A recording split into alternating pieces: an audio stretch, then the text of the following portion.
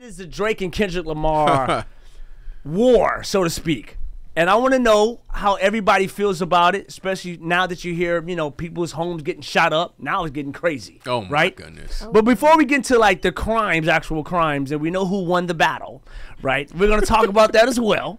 We're going to talk about that. And I'm going to let Joseph go first because Joseph has been very insightful on how he feels about who won the battle between Drake and Kendrick Lamar. And I want people to hear his reasoning. And also, if you can provide some context about what's happening. I think Junior might have to help me. It's a long. That would be fantastic. Yeah. I'm taking my jacket off on this one. Yeah. I'm taking my jacket off on this one. I'm with the culture. You know, I'm with the culture's feeling as well. We're all feeling that Kendrick definitely won this battle. Now, when you say we all, who the you culture? I like I said, the culture. Oh, okay. Because Double XL culture says Drake won. I mean, Francois is pretty tuned into the culture too. What do you think?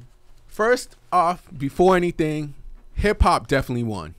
For sure. Hip hop definitely won. Yeah. Both artists came with it, brought their A games, but at the end of it, there was one person that threw this haymaker, which was Kendrick Lamar, and I gotta give it to Kendrick Lamar. I'm recording. But hip hop won. I want people to see this. Now, go ahead. Now, hip hop won. Now he threw a haymaker. Yeah, hip hop won. What's the haymaker?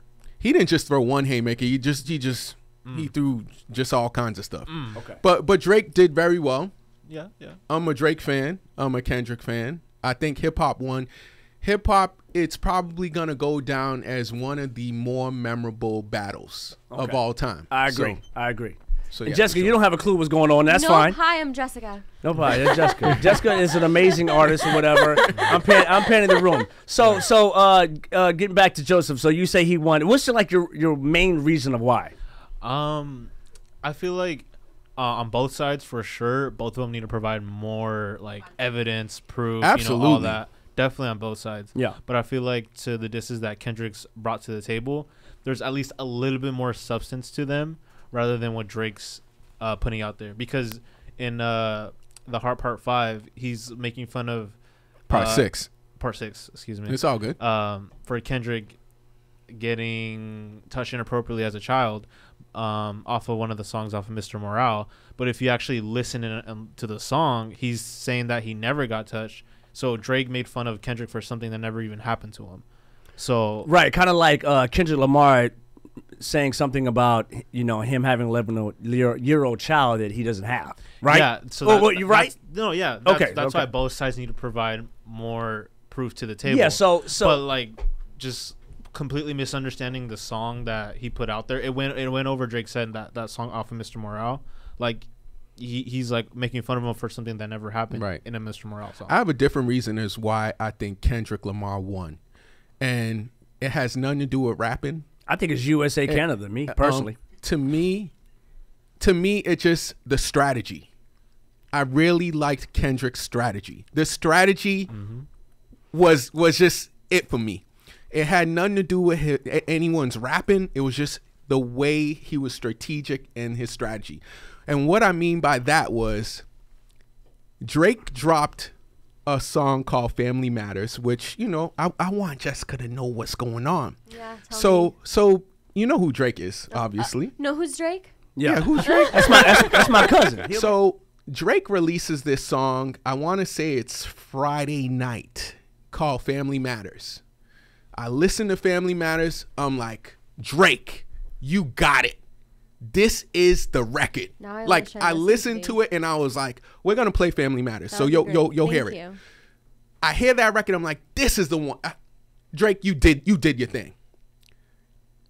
He didn't even get time to celebrate because within 20 minutes, Kendrick came out with something. So it was like you were celebrating for Drake, and then all of a sudden you're like, But I have a question though. Yeah, but see, like from an artist, and as a strategy, I'm jumping in because from an artist perception that creates music, that's a great strategy. It's not difficult when you're about to go to in a battle war with one of the best artists to have another song prepared. It is because he predicted everything that he would say on that record. No, what I'm saying, what I'm saying was this plan. But what I'm saying as an artist is like for him to have another record ready. I don't think that was like so wild. No, see, you didn't even let me finish because he's like, excuse me. But what was so crazy about it? Because there's things he mentions in Family Matters that he's talking about No. in this song that Yes. he released 25 minutes minutes ago. later. Yeah. Must have been planned. That's why it's He didn't just- mention everything in Family Man. He was alluding to things that he already mentioned. You got to really. Yeah, I'm gonna go back. I'm gonna go back. You got to go back. That's why I said the strategy of it. But what about And Drake's strategy and then of the van? Hold on. And he had a whole music I video, saw of, that. but I haven't heard any of you say that. I saw we'll that. get into it. I saw that. What? We'll We're on get into Family, it. we're on Family wait- Matters right now. We're on Family Matters right now. But see, we're not finished. Okay. See, because right after that, They're having a debate. the following morning at 6:16 in the morning, Yeah. right on the dot, Another Kendrick one. releases another song. Yeah, Another but then Hold on. Well, hold Both on. of You're saying these songs, but like out of the songs he released, But- all of the but- songs but were see, not hot songs, bro. No, but True.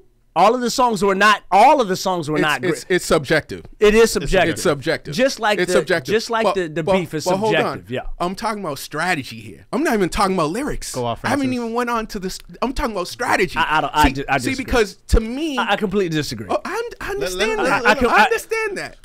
So I'm not wild by what you're saying right now, I brother. understand. Well, but let you, him say but see, you gotta let me finish. You gotta let me finish. Well, say it. So, if you release your arguably because it's subjective, your hottest diss record, and then someone comes back 20 minutes and releases their diss record, it's sort of like when you're watching a basketball game and you finally beat. It's sort of like the Denver Nuggets who were always whooping on the Lakers, and the Lakers finally beat the Denver Nuggets, and then like a couple of hours later they lose again to the Denver Nuggets. It's just like, man, we can't even celebrate our victory because we lost to you again. Drake didn't even get to I'm it. waiting for it. But then 6:16 in the morning.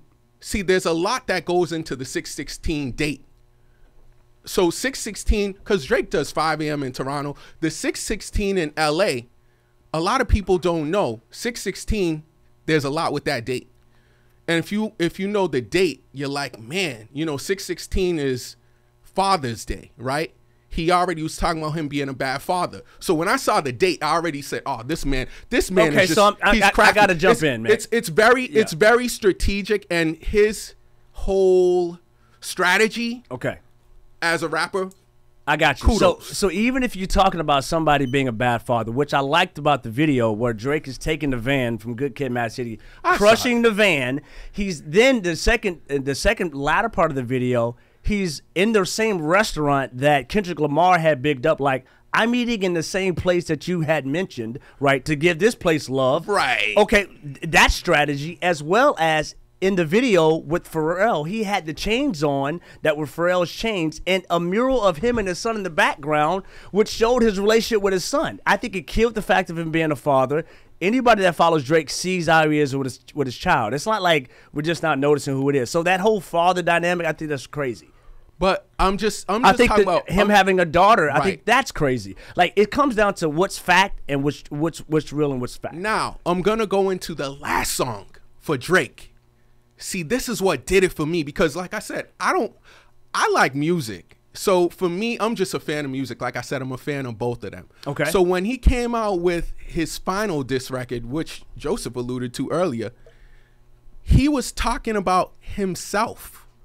So on diss records, you're supposed to be going at your opponent. You're not supposed to be telling us how bad you feel about yourself. It sort of felt like you were waving the white flag. That's kind of how I felt. Like he was just basically saying, I don't want to be in this battle anymore. There's so many people that are attacking me. I'm kind of glad that it's over. Who said it's over? I think it's over.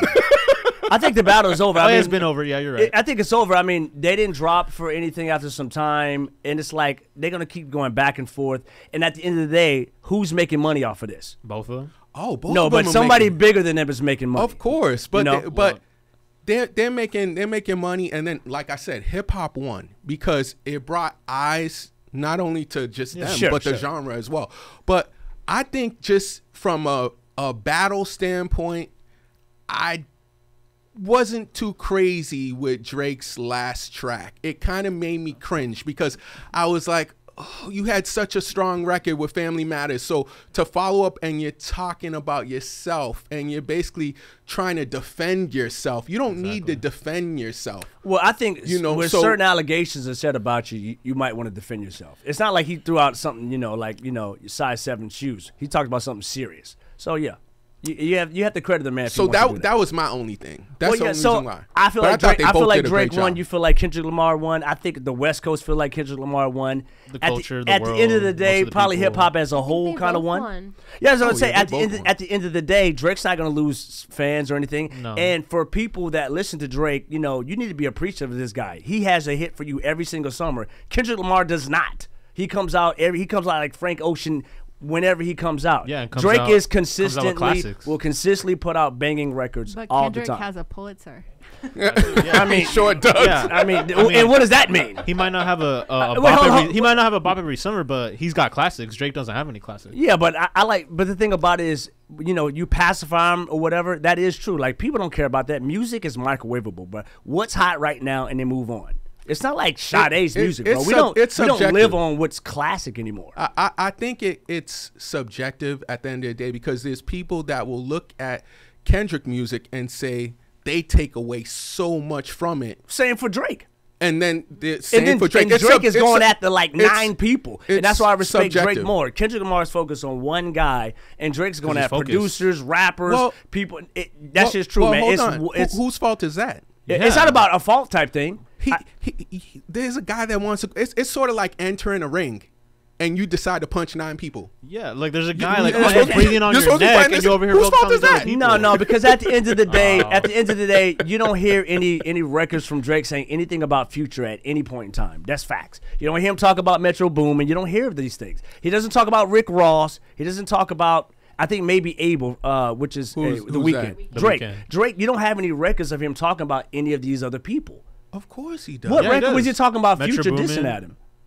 No, I'm talking about, you're saying other people. I'm mentioning the other people that Drake did not have. Family Matters was about 10 people. No, I'm talking about before the disses came out, because you said who started it. He never mentioned anything about Drake. About Rick Ross. He didn't mention anything about Metro Boomin. He didn't mention anything about Future. So these people you say he started it, I disagree, because there's no records of him talking about these people. I'm not saying, you're missing it. I didn't say he started it. I'm just saying there's a man on the other side that wants to battle you. Focus on that. Yeah. Leave these other people alone. Exactly. And what I'm saying is like don't even talk about those. I respect Drake for going after everybody that had to say something about it. I respect that. But see, he's so unfocused. David Goliath. He's so unfocused. Focus on the. No, he did a good job. Focus on the man who's in the ring with you. Double XL says he won. So I don't care about Double XL. I don't care about Complex. So quick question. Neither. Quick question. I got a quick question for you. Then. Go ahead. If you're gonna use that right as your thing, like I love that he went at all these people. The double-edged sword to that is you can't use that when problems come and you're like, man, I'm going against all these people. See, because that's what I'm saying happened in The Heart Part 6. His last song, he made it sound like he was defending all these other people. And it was like, why are you talking about other people that have nothing to do with this? Focus on the one. That's what I'm saying. Like, if you're going to say, like, there's no rules in a battle rap. I think you just focus on who you focus on. That's it. Yeah, I think that if you're going to use that, like, you got to also look at it from the perspective of, okay, if I'm going to use that, I'm battling 9 people. You got to be able to at the same time say, hey, if this comes back at me in a negative light, I got to take it. It's fine. It's a battle. It is what it is.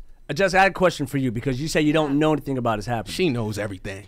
Are there like entertainers, like, how Taylor Swift came out with her record and it was supposedly at Kim Kardashian? Is that something that you would do, like secretly diss somebody? Absolutely not. You wouldn't diss anybody on wax? I was thinking that the whole time. I was like, just every artist is amazing in their own way. Right. Every artist is going to have their own path of success. True. Why battle, fight, it's just do your own thing. Like Drake everybody and Kendrick. Wins. I think everybody wins. I think Drake and Kendrick are both unbelievable artists. They are. And I love their music for different reasons. And like, I don't think it's a battle between which one's better, or I don't think they should battle. I think they're both amazing artists and they should go on their path. Yes, indeed. Yes, You don't want indeed. that Taylor Swift, John Mayer type of energy. You want that Taylor No, Swift? it's not. Taylor It's Swift not going worth hard it. over here. I'm doing my thing, and if, Yeah, no, if that's someone awesome. were to come around and want to battle me, I'd be like, that's your own battle, babe.